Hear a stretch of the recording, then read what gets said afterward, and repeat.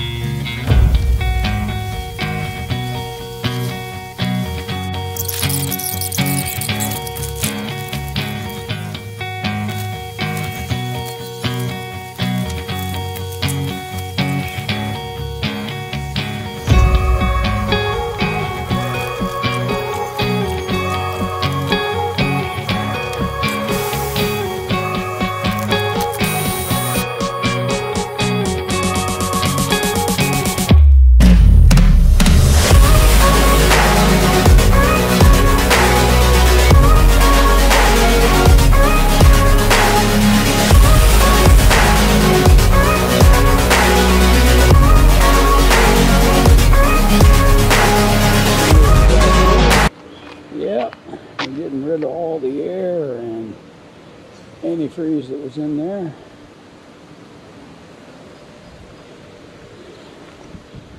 It's for RV water system, so it is safe.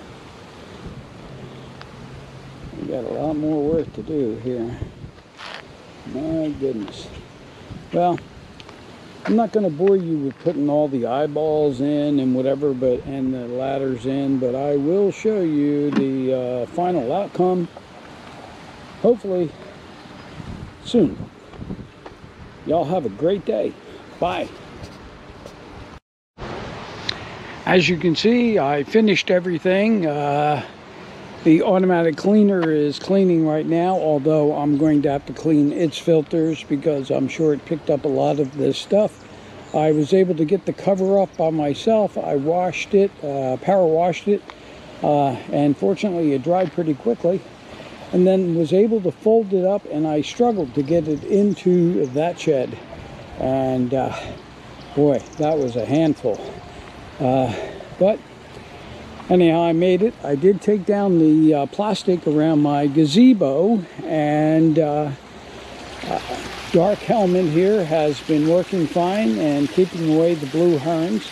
The fishies were just starving, so I did in fact feed them, although they've left a little bit of a morsel sitting there. I need a little more work on my pond.